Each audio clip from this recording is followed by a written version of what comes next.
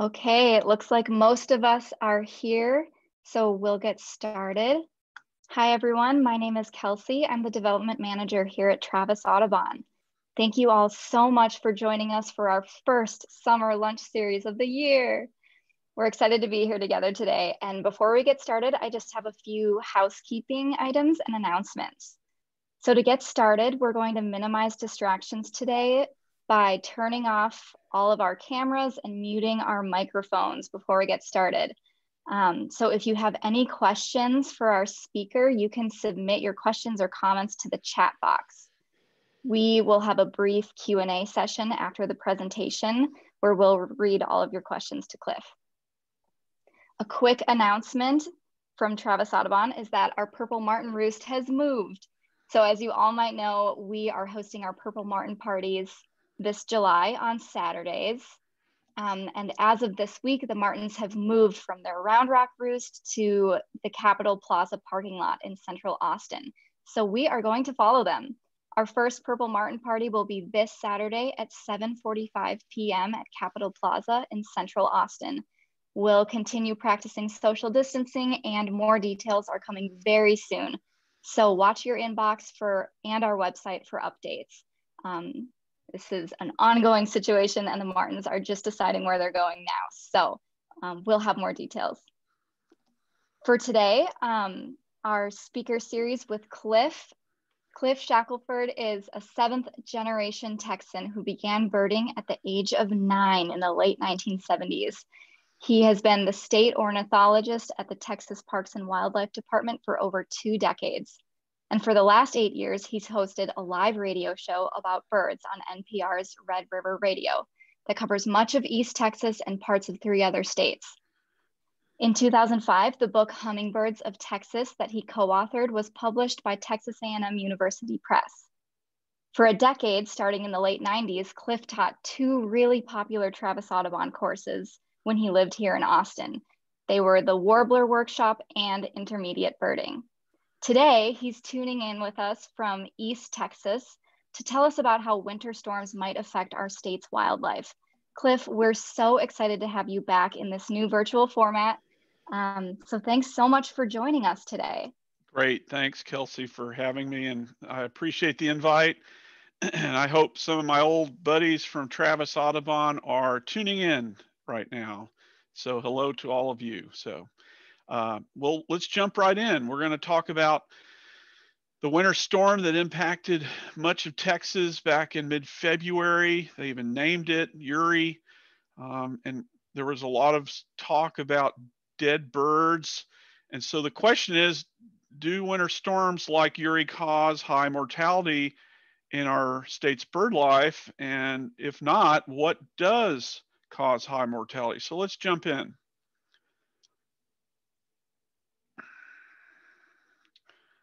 And the slide is not advancing.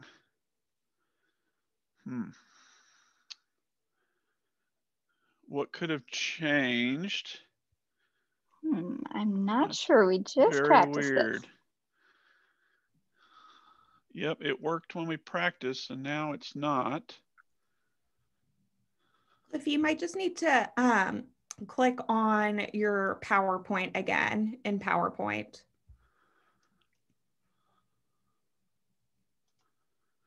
Well, I'd have to stop sharing to get out and get back in. Should I do that?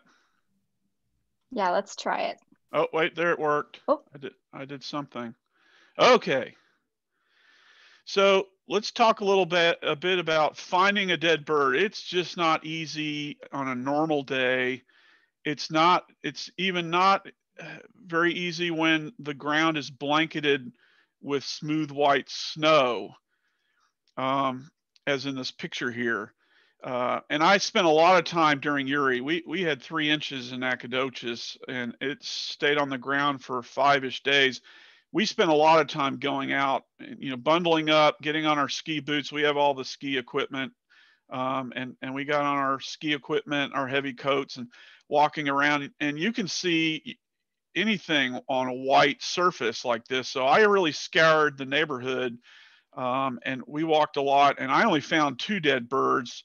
a goldfinch and a hermit thrush, and the hermit thrush was up underneath someone's window, so I couldn't rule out a window kill on that one. But it's really tough to find dead birds, so it's really hard to quantify whether storms make an impact on our birds. So birds are built for cold. I mean, you could go to Duluth in the dead of winter, go do a Christmas count in Duluth, you'll find birds. Birds have things that help them combat the cold. They have feathers. Think about what we do with down feathers. We make clothing and pillows and warm comforters with those feathers. So feathers keep birds very warm. Birds can create their own, generate their own heat. They're endothermic. They can gather fat and collect it subcutaneously and use that fat later. If food shortages are low, they can kind of go into the cupboard, so to speak, and use those fat stores when needed. They can also adjust their metabolism while sleeping.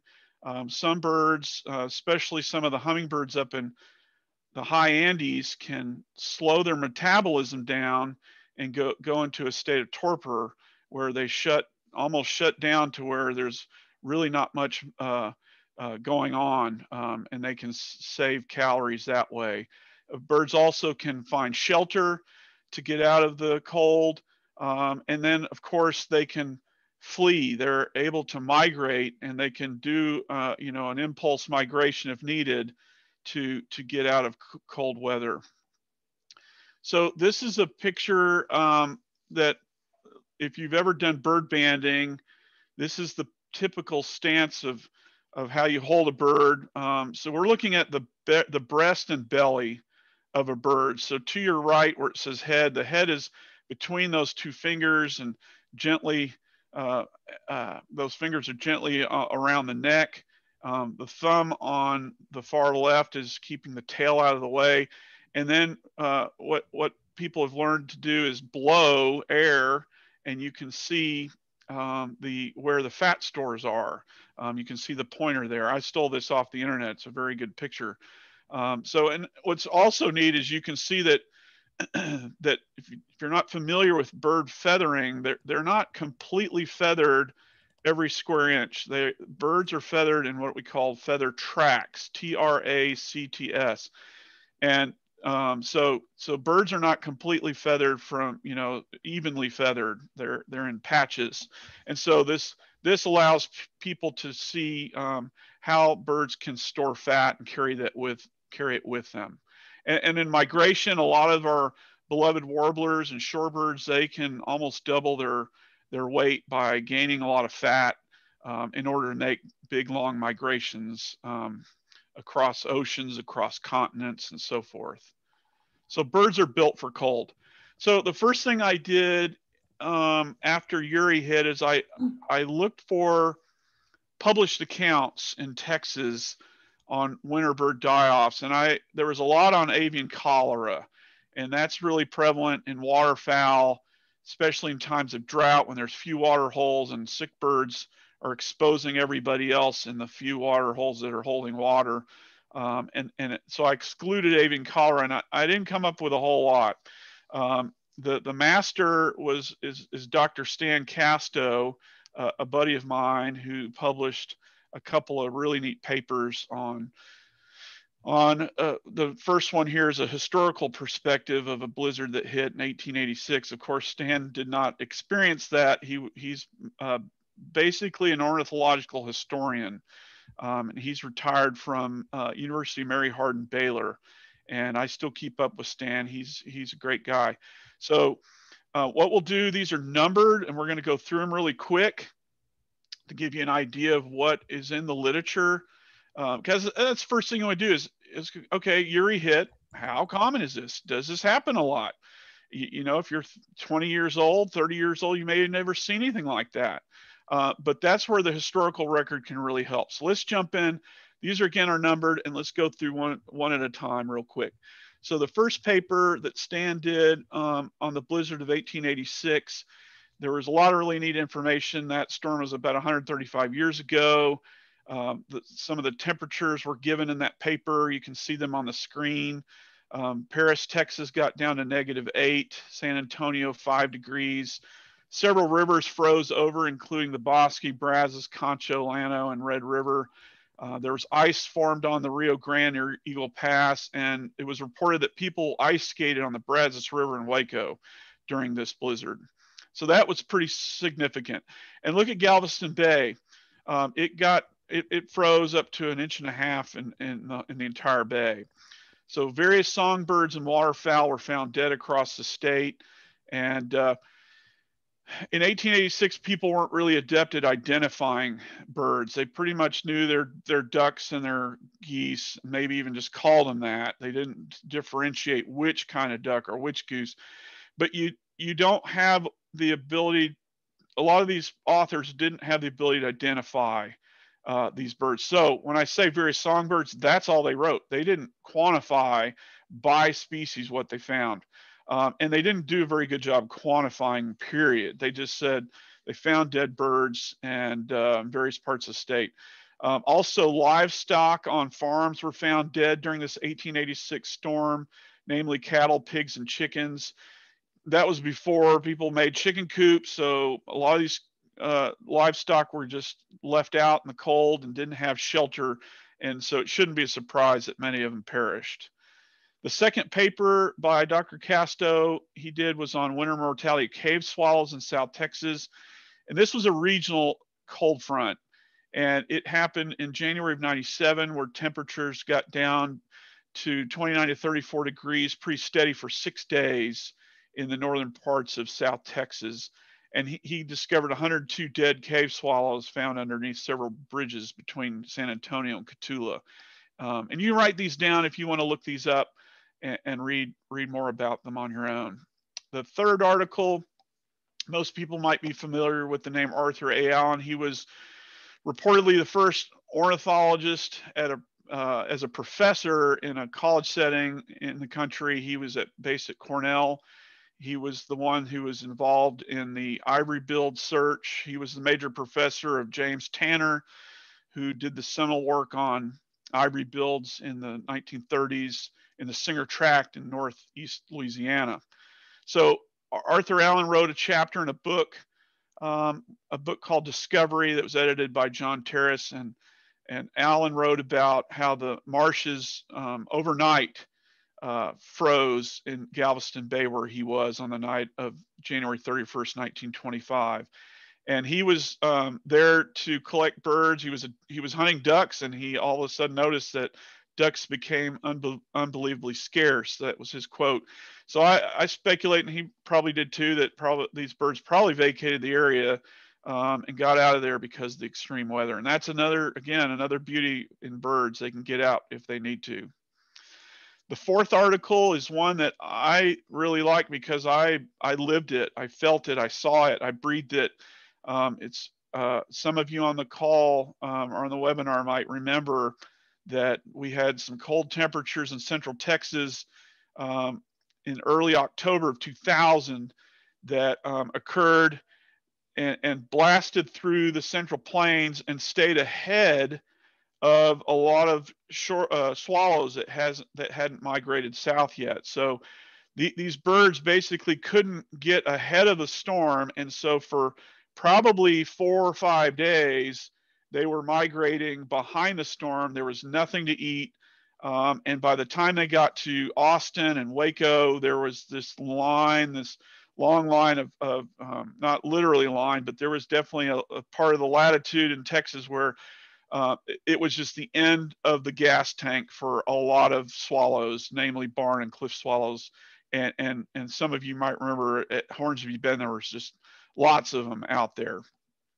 So that was pretty interesting. And again, this was birds that couldn't get up in front of the storm. They couldn't feed.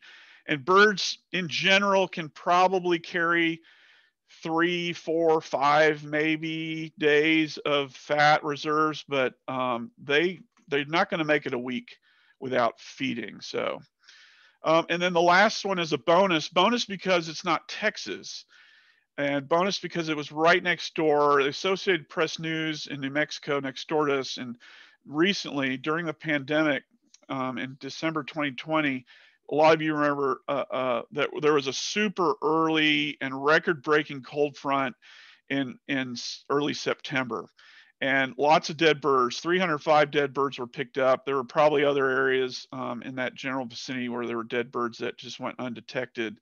They were mostly insectivorous birds like swallows, warblers, and flycatchers, and they were like the 2000 event. They were caught off guard. They weren't able to fatten up before winter weather hit. So the dead birds were found. They were severely emaciated. There was evidence of starvation, including empty stomachs, depleted fat deposits, shrunken breast muscles, and that power their wings. And also, birds can absorb their own organs when they need to. So that's one way to save yourself before fully dying of starvation, is to start absorbing organs that you don't really need. And some birds do that annually, like the blackpoll warbler that we're familiar with. And in the fall, they make this tremendous migration out of the Northeast US and cross the Atlantic going south to South America, and they double their weight, and they can even absorb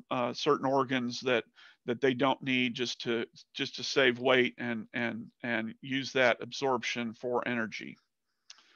So that's the history that I came up with. There might be other papers that you'd have to dig a little deeper, or maybe even go into the newspapers. And that's really a good thing about Dr. Casto's work. He dives into old newspapers, and that's where he got a lot of his information, especially for that 1886 blizzard.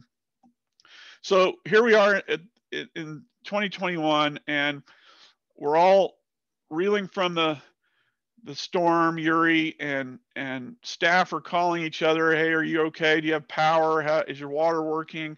And of course, people are starting to see dead birds. So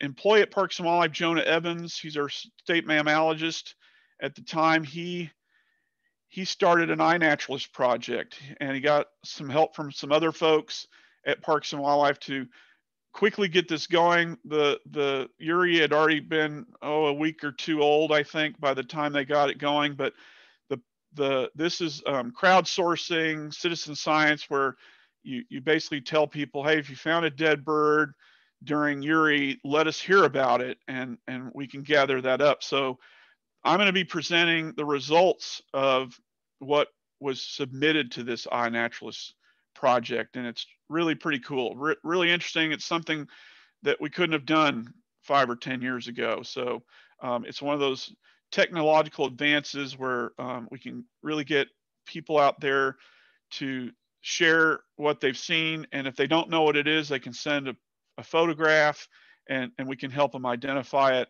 And so kudos to Jonah, kudos to iNaturalist. It's a really great project where I dug in, and I'll present those data here in a minute. Before I start, I'm going to also include information from this document by Rosenberg et al. It's a 2016 Partners in Flight Land Bird Conservation Plan. And in this plan, it's very useful, very helpful. There are population change and population estimates that I'm going to show that basically tell us, okay, we lost some birds, but this species, how's it doing overall in North America? And so that really puts things into perspective, and you'll hopefully see that here in a minute.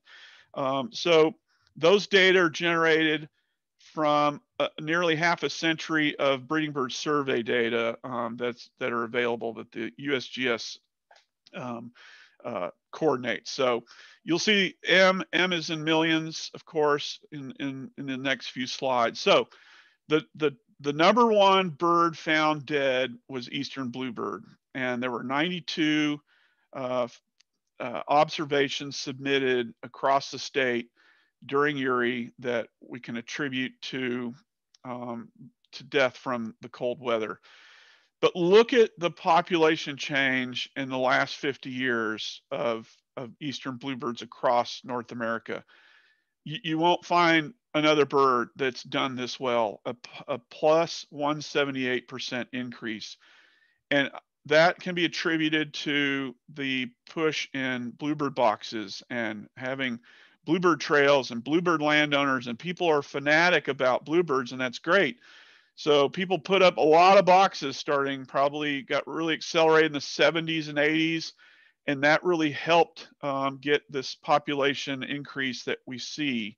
The estimate is about 20 million individuals across North America, and the thing is, many people found their dead bluebirds inside their boxes. So social media and all these bluebird societies, and landlords, they started talking to each other and said, hey, go out, check your bluebird boxes, because bluebirds are known to roost, especially in cold weather, inside their box. It makes sense. You can stay warm in a box. So sure enough, it was very detectable because, again, it's hard to find a dead bird on the ground, but when you're going to check your bluebird boxes, and you can really find stuff really easily. So that, I think, attributes to why we had so many bluebird detections, why it was number one.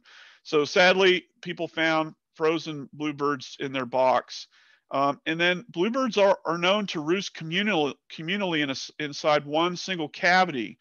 So during cold nights, in order to keep warm, this is a picture that you can see on the internet that was snapped, and I count at least 9 beaks in this picture. And so that's a good way to keep warm, except look at how thin the box is on the left that we're putting out. It's like going out in Uri in a short sleeve t-shirt. You're not going to survive. So before people put up bluebird boxes, bluebirds used old abandoned woodpecker cavities or a limb rot like you see here on the right. And you have a lot more insulation on every side of the natural cavity versus the thin t-shirt box on the left. So I suspect that the birds that were roosting in natural cavities fared a lot better because they had way more insulation. They were basically in a warmer setting, like having a big parka coat on. Number 2 species was American robin. There were 88 observations. Berries in my yard, we had the holly tree, and the berries froze and got nasty within 24 hours. So, and also robins like the open ground. They didn't like that blanketing of snow. We had a couple of areas at our home where the eave of our house kept the snow off, and there'd be maybe a 12-inch perimeter around the house of bare ground, and boy, the robins were fighting over that. And so were the white-throated sparrows. And a really cool thing we had in Nacogdoches with Uri was we had an invasion of fox sparrows. And in my yard alone, we had nearly 30 fox sparrows. We've never had a fox sparrow in our yard. So these were desperate birds. Probably, I don't even know how far away they came to feed, but I can't find a fox sparrow within close distance of my house. So I think these birds were made an adjustment based on the weather. I queried about 15 other people with feeders in NAC, and I even visited some of their yards while walking around because some of them live just a couple blocks away. And I think 12 or 13, I don't have my notes, 12 or 13 of those 15 folks also got their first fox sparrow thanks to Uri. So that was probably the most exciting thing that came out of Uri for me was this invasion. I'd never heard of an invasion of fox sparrows, so it was really cool. But look at the population change. Robins are doing pretty well.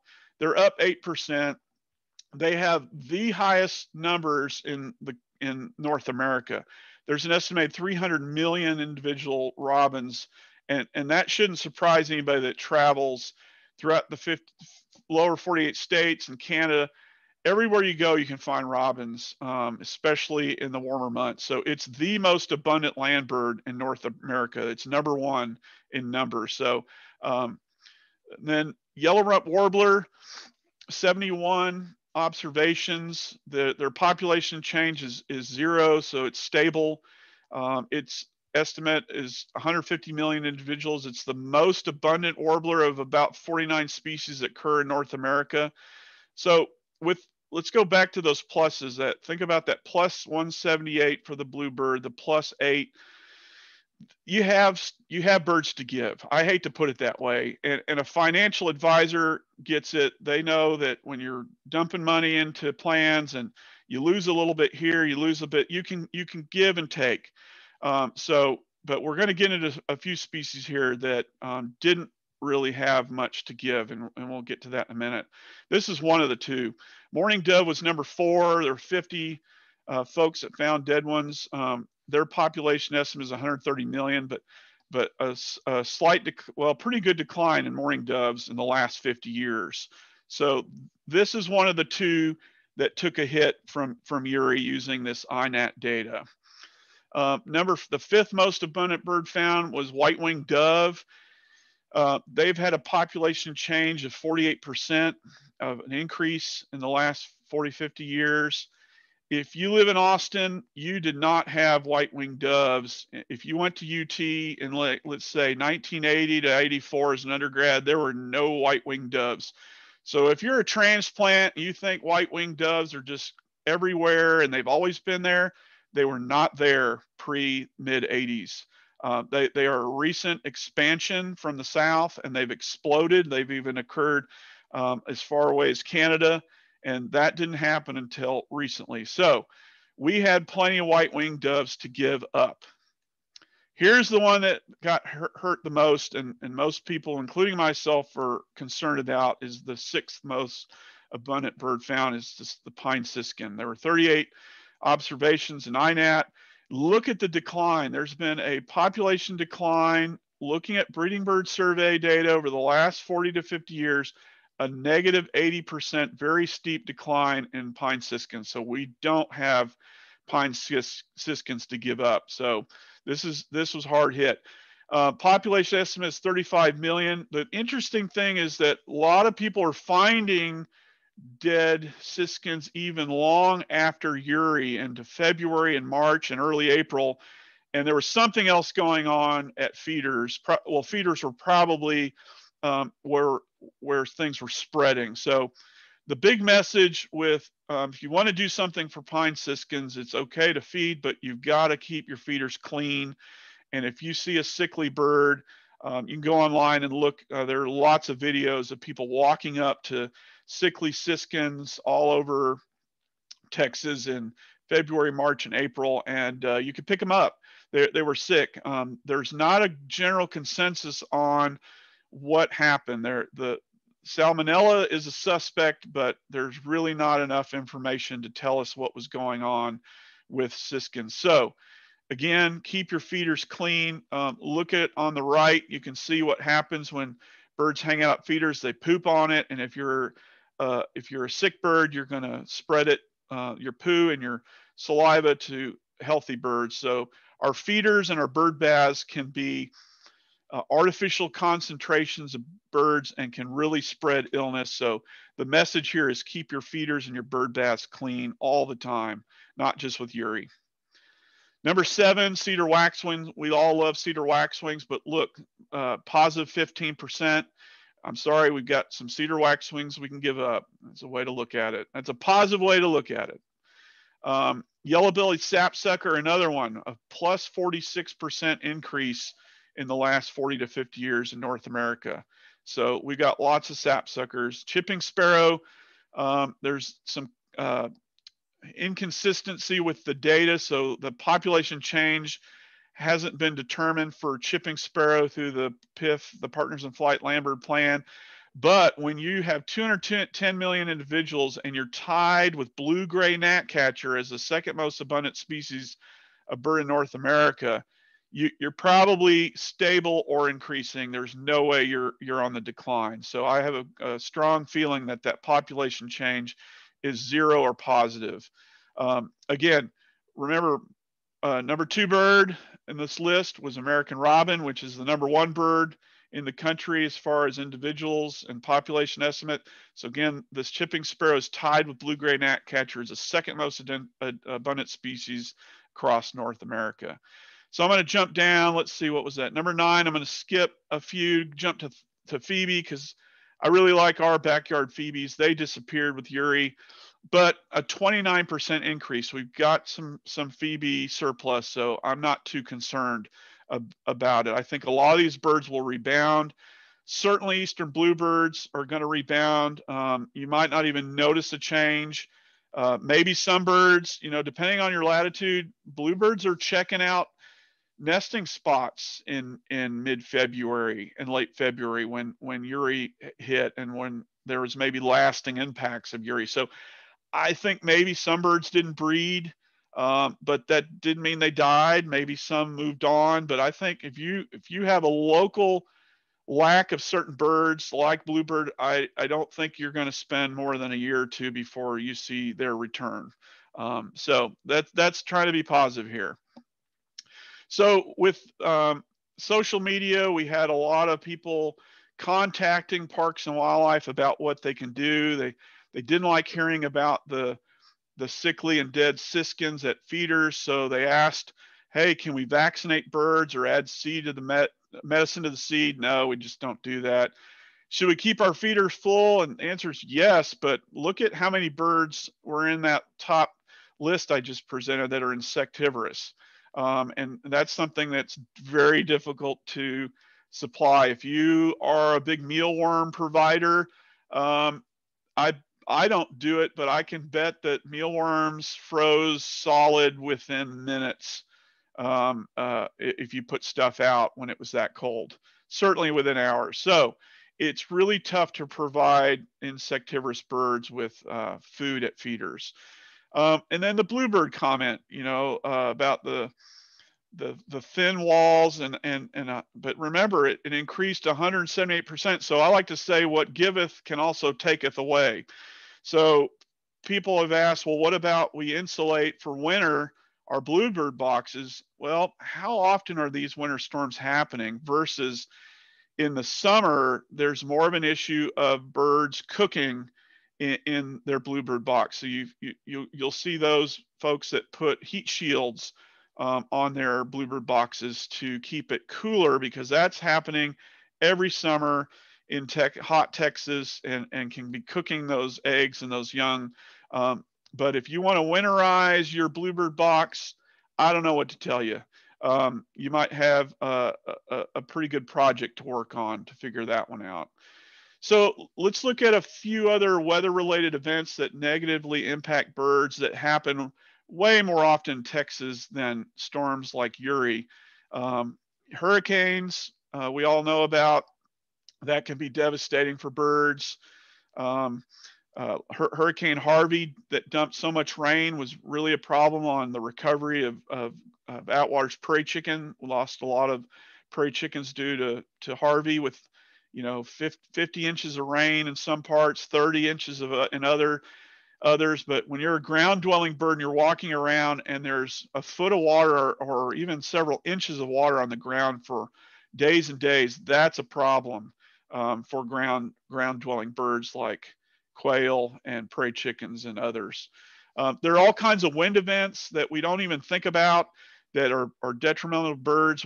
A big one is bald eagle nests. The bald eagles build this heavy stick nest up in the top of usually a super dominant canopy tree species that is the nest is acting like a wind sail. And so the average life of a bald eagle nest is about 4 or 5 years, because wind usually comes along at some point and knocks the nest down.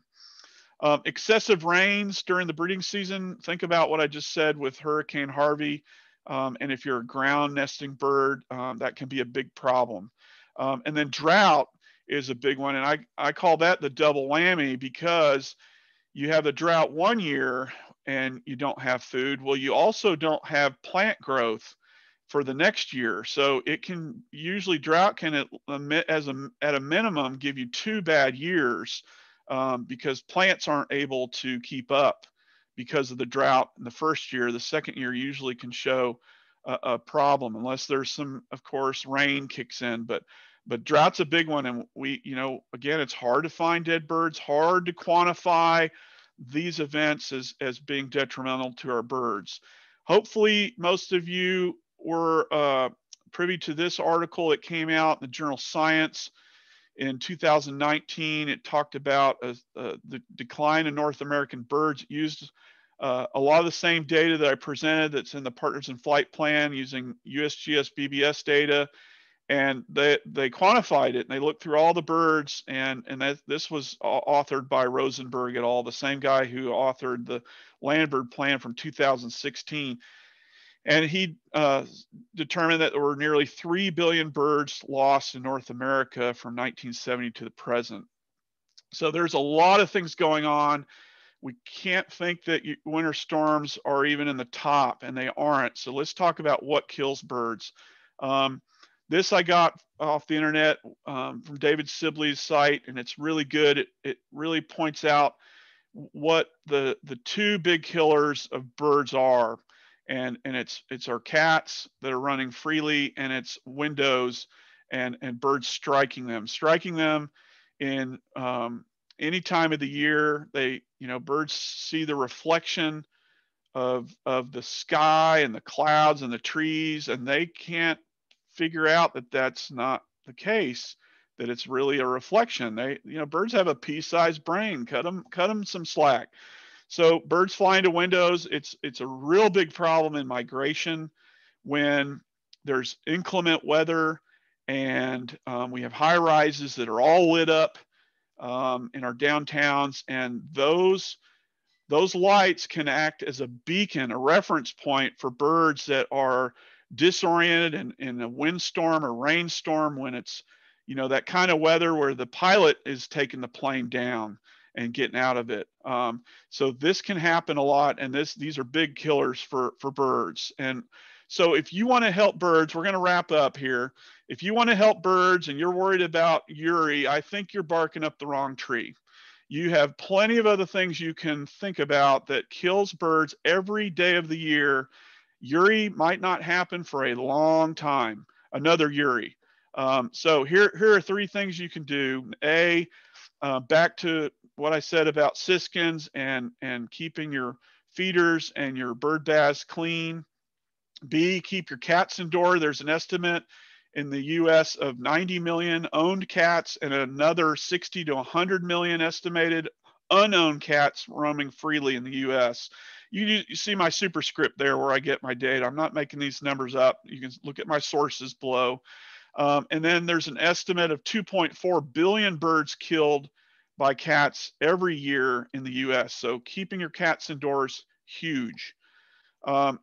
C, reducing window strikes.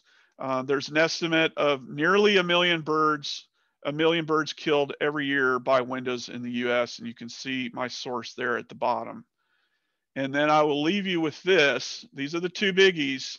And the third one is cleaning your feeders, but keeping your cats inside and windows. The picture on the right comes from Toronto, and it's from many nights of in spring migration of monitoring the below high-rise buildings during storms when birds got disoriented. You can see on that table there are way more birds than what was submitted to iNat in this presentation. So check your windows. There's lots of things you can do. If you have a window that's repeatedly struck by birds, there are plenty of good websites that can help. I recommend the American Bird Conservancy's website, and they have a page on all these different options you can do to reduce bird strikes. There's a Copian bird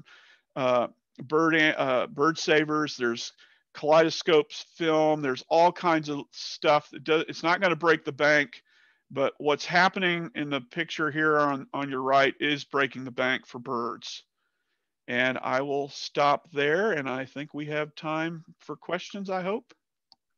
Yeah, thank you so much, Cliff. And especially thanks for all of this knowledge. I know it can be hard to think about or talk about birds dying, but it's really nice to have experts like you to guide us in our efforts and our wish is to help them. So we do have a couple questions. So the first one, at the beginning of this presentation, you had a slide of, I think, 5 like historical storms.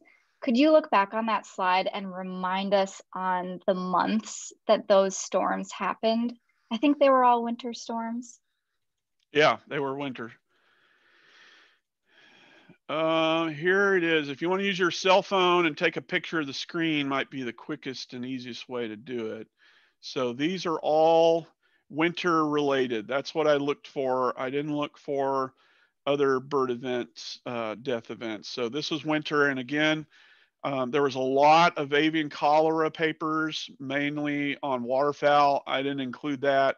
I was more interested in what was related to songbirds and the cold weather. So does that answer the question? I think it does. Thank you. I'll leave that up so people can write or take a picture. Great. Okay, then we have another question. And if there are other questions, please just feel free to add them to the chat now. But our next question is, can we expect to have any beneficial changes to bird populations because of the cooler, wetter weather we've had this summer? Not if you're a desert bird. Not if the plant community you depend on doesn't jive with the changes that are happening. You know, golden cheek warbler is a familiar bird to many of us on the call. It's a hill country specialist. It breeds nowhere else but in the hill country. But you know, the outlook is that, you know, the forest community could dry up and do the opposite of what the question was, and things get hotter and drier, and those oaks and other trees could go away, and that would be super detrimental on a relic species like the golden cheek warbler. Okay, we've got another question, and I think this is regarding the winter storm Uri. How did roadrunners fare? The colony in my local South Austin Park appears to have been decimated. Yeah, we didn't get any submissions on roadrunners in the iNat database. Well, there may have been, but they didn't rise to the top 15 is what I really looked at. So I don't have any information on that, but I would think that roadrunner, like what I mentioned with robin, is a bird that wants open bare ground. It's looking for grasshoppers, lizards, and other reptiles, and it probably didn't do very well. So I don't have anything on roadrunners other than that. Okay.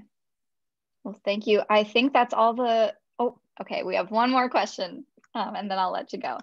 Okay. What sort of bird seeds do you recommend for feeders? How often should I clean it? What can I do about squirrels? The birder's dilemma, squirrels. Yeah, I know a lot of people do like watching squirrels. When my kids were little, I was looking at the birds and they were watching the squirrels. So they do make feeders that are squirrel proof. They have triggers when the subject is too heavy. Like a squirrel, it shuts the door of the little port where the food is. So a little light cardinal and a light grackle won't trip it, but a squirrel will. So look into squirrel proof feeders as an option. I don't feed a whole lot. I wait till seed feeders. I'm excluding hummingbird feeders. So seed feeders, we don't really start in our backyard until it gets really cold in December or January, and then we stop sometime in first half of March, and we just do black oil sunflower. I know a lot of people like Niger and really expensive seeds for their goldfinches and siskins. If you got the money, go for it. I don't recommend that the mixed stuff that has all what I call filler, like millet, and just stuff that once you feed birds, you realize most of them aren't going to even eat it. So I don't like those mixed seed. I stick to just pure black oil sunflower. That's our go-to in our backyard. And and there was a cleaning. Yeah. So what we recommend is taking the feeders down every few days and cleaning them with a 10% bleach solution, letting them dry before you put them back up. There's ways you can do this. You can buy everything in duplicate.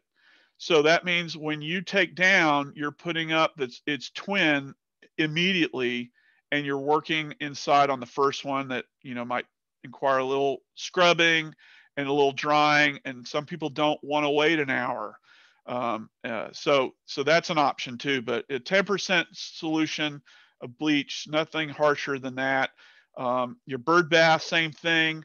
Let it sun dry before you put more water in it to let it go. But if you've done your bird bath, you've seen birds congregate, you'll see what they do on the rim and sometimes in the water. They poop. So that can be pretty bad. So keeping these things clean is essential.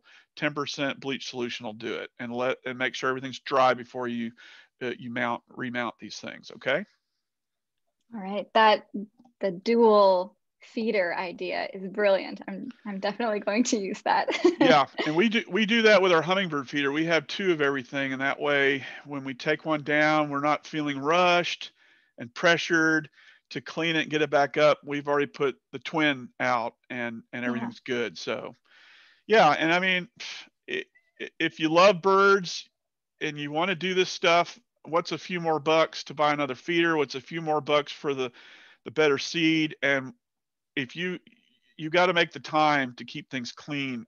Otherwise, we could be contributing to bird deaths and bird illnesses. And I think in the next 10 years, we're going to see some big changes, not for the better, when it comes to feeders, because I think we're starting to see that these artificial gatherings of birds are not going well for a lot of birds. It's and everybody that has gone through COVID realizes you just can't go into movie theaters and get packed in an airplane until we get this, until we got vaccinations. Were we able to really relax that for a little bit? But the same is true for birds. We can't expect these birds to get in close proximity and gather up in groups. And we look outside and we think, oh, look what I've done. I've created food and water. And birds are healthy because of me. Well, one author coined the title of his article really well, of killing birds with kindness. And so keep that in mind. If you're going to make the effort to feed birds, you got to do it right or don't do it at all. We say that with owning pets, when we have children. It's no different. If you're going to jump into these things in your life, you got to do it right or go home. All right, well, that's great advice. And with that, we can end things here. So we are recording this. We'll put it up on our website in the next couple days. So thank you all so much for joining us for our first speaker series of the summer. Cliff, thank you so much for giving such an educational talk. Thank you. I hope I'll see you all out on the trails very soon. Have a great rest of your day, everyone. Bye-bye.